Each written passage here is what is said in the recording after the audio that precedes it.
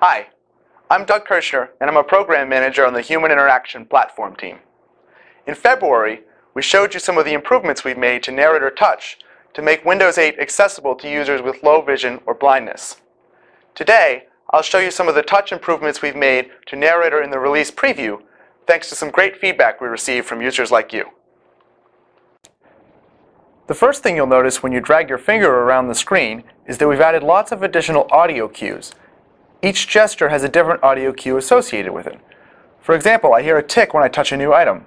Messaging, Xbox games, messaging, people, double tap to activate, triple tap to select. When I select something, I hear a thud sound. Unpin from start. When I activate a button, I hear a click sound. Xbox games. When I scroll, I hear a sliding sound. Xbox, scroll to one. Scroll, And when I can't scroll any further, cannot scroll further. Narrator makes an error sound to let me know that I can't do the command. These sounds make Narrator Touch feel much more responsive on touchscreens since they provide instant feedback as you do each gesture. We've also done a lot of work on the gestures themselves. Some users found it difficult to do the multi-finger gestures, so we made the gestures simpler overall. Moving between next and previous items used to be 2-finger swipes, but now you can just flick with a single finger. Desktop, maps, messaging, calendar, photos. Also, scrolling Tap to activate. is now just 2-finger swipes instead of 4, and the gesture to stop speaking is just a 2-finger tap. Double tap to activate. The new gestures are much more reliable and make it easier to control Narrator. The command to move between next and previous items is something we've updated as well.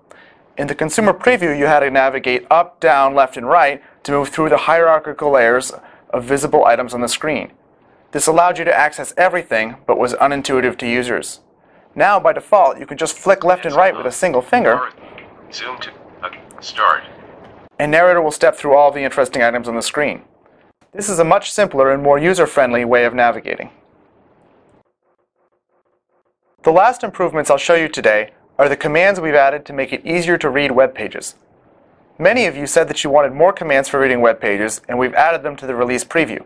For example, suppose we want to read the news on this New York Times page. You can now flick up and down to change views to move by different elements on the page. View. Heading view. In each view, you can flick left and right to move by that type of element. Sweeping effects as broadband moves. So I can switch to heading view and find an interesting area of the page. Then switch to lines view Item view. Paragraph view. Line view. and read line by line. Effects as broadband moves to meters by Brian Stelter 150. Broadband companies are.